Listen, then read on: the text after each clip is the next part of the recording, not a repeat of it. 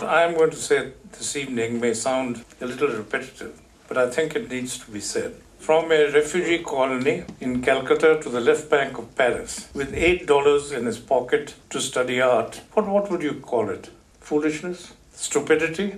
Or was it a passion for adventure which drove him to France? Even today, in spite of his amazing success, he is still driven by his sense of dedication, passion, and above all, a love for humanity. And to see markets differently, his mind continues to conjure new ideas, and now he's coined another one called the Jalebi Management. In his book, which we just launched, he uses the simplicity of a jalebi to rein in all the complexities which business faces today. The whole focus is on managing people, understanding their psychological and social needs. He very craftily uses anecdotes and thus eases the heavy burden of reading management books, which are normally dry. And one goes through the book, there are interesting insights of art, history, and philosophy.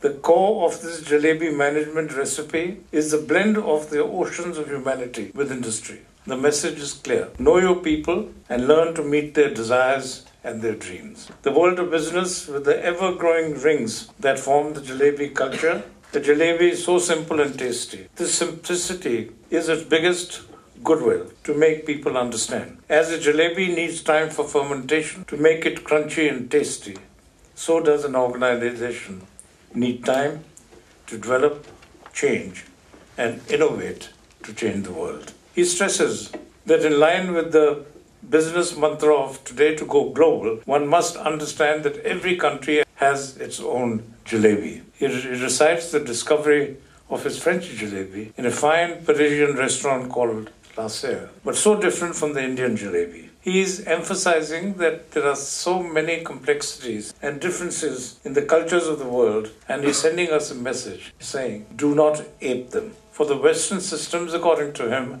are not in resonance with the culture of the developing world embracing millions of people. In his book of nearly 450 pages, he devotes over 100 pages to what he calls high voltage customer sensitivity, the core and the focus of his thinking.